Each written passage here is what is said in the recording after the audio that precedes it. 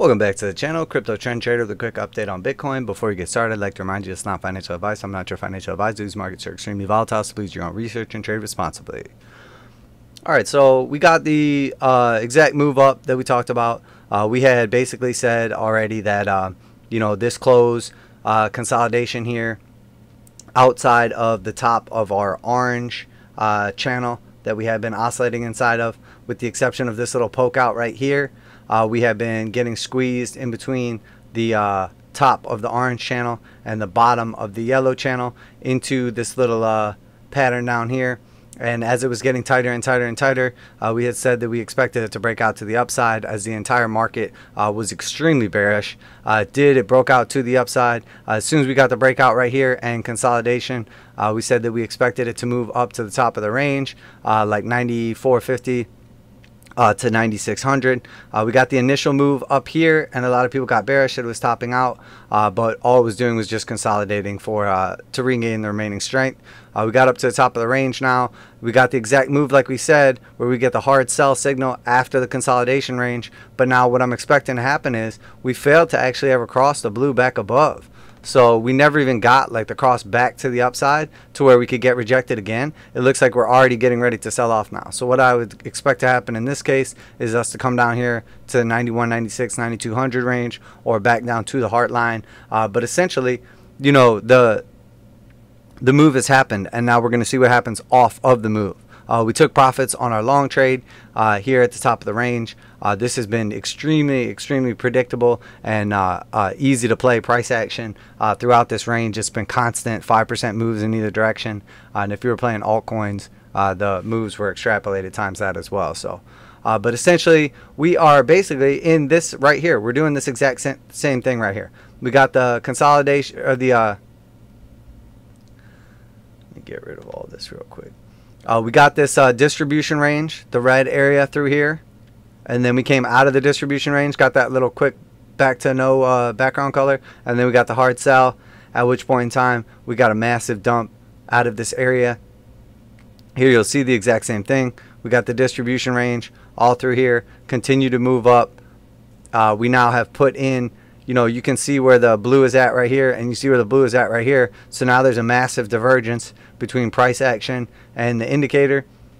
We've put in the exact same signature now, the distribution zone followed by the hard sell signal. So now what I would expect to happen right here is like maybe one more push up and then a massive sell back down to the 9200 or lower, depending on how much strength. But to tell you the truth, without jumping ship too far here, the strength in traditional markets and basically like everything, including like even real estate, has stayed strong. Gold, silver, like all traditional stock market, with the exception of things like airlines and junk like that. Basically everything is showing strength but crypto, but Bitcoin, and that makes me like real skeptical, because essentially like this, if all markets are moving up and there's a bunch of money being produced, like that's a strong fundamental reason why Bitcoin should be going up, and it's not. So maybe this isn't distribution taking place, maybe this accumulation taking place, and at some point in time, this is essentially like the river of the accumulation Wyckoff pattern, and eventually will like break out and jump over the river and essentially invalidate this pattern and move to the upside. But I don't see any reason why that's going to happen. It doesn't seem likely to me. So you can argue fundamentals as much as you want, but I'm just going to look at the chart and tell you what that says. And the chart to me tells me we look like we're about to do this right here. We're accumulating at the top of the range, or distributing basically like after the move up, and then we're going to sell back off and probably put in a new low, a lower low. So if you want to, based on however you're looking at this, whatever time frame you're on, essentially like price action was selling off like semi-violently in this orange pattern going down, and then it sort of leveled off in this yellow pattern right here. So if we can come down now and essentially just find support here again, but stay inside of the yellow pattern now and not go back inside the orange one, eventually we'll have basically like broken out of the orange, and now we're in the yellow. And all that really means is that now we're respecting this yellow more. We're respecting like the trend lines more, but essentially that the slope of the sell-off or the downtrend itself is less. So it was intense right here. Now it's less intense. So what I would expect to happen next is it levels off and then the slope continues to move back to the upside. In which case, like I said, this would look like Wyckoff accumulation and not distribution. But until that happens, I'm going to continue to assume that it's going to respect these trend lines here. So even though we basically broke out of the orange, which was the strongest one at the time, we now come up to the yellow. So often what will happen is we'll come back down to the heart line, which is the green right here of the yellow. And then we'll also tag the orange right here, the top of it, and we'll essentially like see, can we hold that now as support, and then move back up to the top, consolidate, and then actually break out of the range, potentially even come up like higher in here and retest the breakdown here. But as far as I'm concerned, this still looks bearish to me, like long-term price action. And also you'll see we have like the blue slope all through here. We flip over the histogram red and then sell off, and then red all through there. We blue through here, flip over red, we get another push up of the green. We build that divergence down here, and then now here we are red again. So eventually we're going to come down here, and if we sell off, we'll flip that slope back over red and get that move back down to the downside like we were saying. And now let's switch over to the daily chart. Here on the daily, all we did basically was, we essentially came down here, found support on the 8 and the 21, and we're very close to getting that cross back to the upside, but we're also dragging down the parabolic SAR on the daily as well. So if we come up as high as 9600, like I was saying before, we can tag that parabolic SAR, flip it back over green, and then see where that leads us. And then going back to the weekly, same thing we said. We basically just found support on this 55 for the last 1, 2, 3, 4 weeks, and then 5, 6, 7, 8, 9, and then another 10 weeks on top of that, just staying above that 55. So as long as we hold that 55 long enough, I think this is what's going to happen. We'll get picked up by the 55 long enough, and then we get a push back up to the upside and attempt for continuation, and that's what's happening now. We hold the 55 long enough, we get a push back up, but if we can't get above this range right here, if we can't get above that previous weekly close there at 10,167, on the weekly time frame, it's just going to be another in a series of lower highs. And remember right here, this was the high, and then we got the same high, double top, sell off, and then when we came in here, we put in a lower high, and then everybody got super excited right here and said, oh, we're putting in a higher high, we're moving to the upside, this is an uptrend. And I said, no, you have to be careful, because what happened here is this is all part of one move. This is one move down, and then we put in a low. So that's our high, that's our low, and then we come here again and we put in a lower high. So yes, this high is higher than this high, but that's not a new high higher than that. That's part of this single move. So we came down here high to low, and then we come back up high to low. So we put in a high, we put in a low, we put in a lower high, we put in a lower low. So now if we come back up here again and we do the same thing again and we put in our high through this area and then sell back off, I would expect this to be a high, a lower high, another lower high, a low, another low, another lower low.